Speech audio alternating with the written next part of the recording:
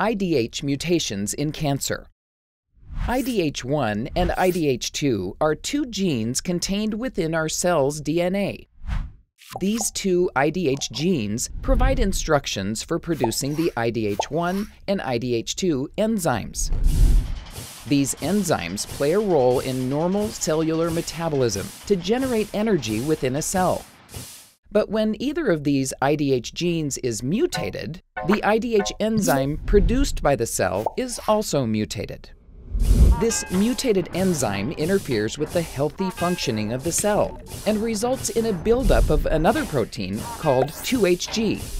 Having high levels of 2-HG can impact how a cell functions and matures.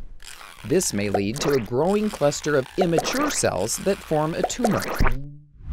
IDH mutations are found in a wide variety of cancers, including some brain, blood, lung, colon, skin, and bile duct cancers. A message from the Cholangiocarcinoma Foundation.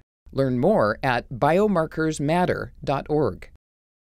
You and your doctor are a team in your care. This video is for informational purposes only and is not intended to be a substitute for medical advice. Talk with your doctor to learn more about your disease.